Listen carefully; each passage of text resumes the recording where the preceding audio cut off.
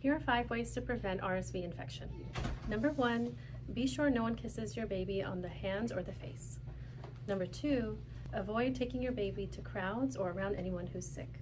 Number 3, be sure to keep children who are sick home from school or daycare. Number 4, thoroughly wash hands for at least 20 seconds and remind children to do so. Number 5, clean frequently touched surfaces with disinfectant. Lastly, be sure to reach out to your pediatrician for more information. Who are at risk? There's 2 ways that we can prevent RSV infection.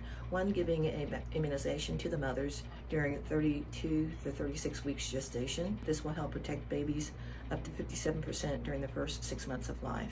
The second way is giving the infant immunization while they're in the hospital before discharge or at their first checkup.